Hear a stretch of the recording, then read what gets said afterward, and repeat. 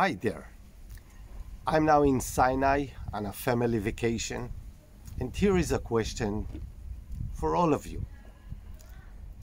From where I live to where I sit now, Noeba, it took me about 4 hours, maybe closer to 5 hours drive all together, including the taxi from the border of Egypt to here. Now, when I left home early in the morning, I left Israel. Then I passed through the Palestinian authorities.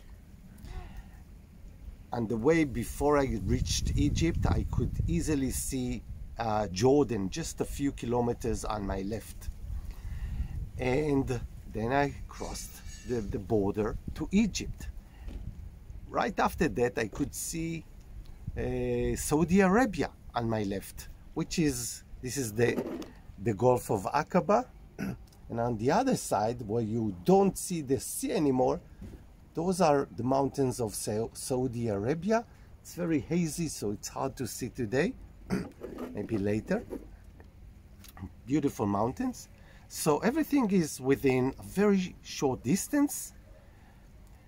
And by the way, historically, the British were the ruling army here, the ruling kingdom here. Everything was under their colonialism. The question is like this.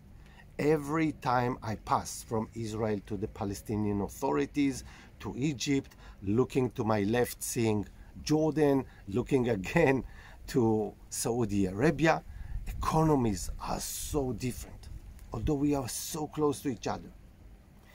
And the agro sector is so different, although we are so close to each other.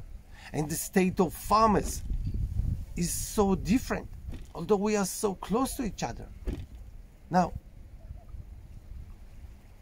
is it that there is no access to technology? Just because we passed a thin border? Is it knowledge?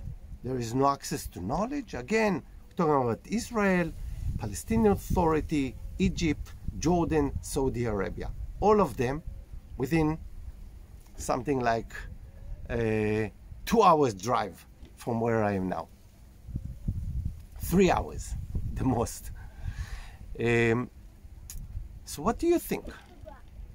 What can explain this huge difference in the agro sector of each of those entities? Write down below. Bye bye.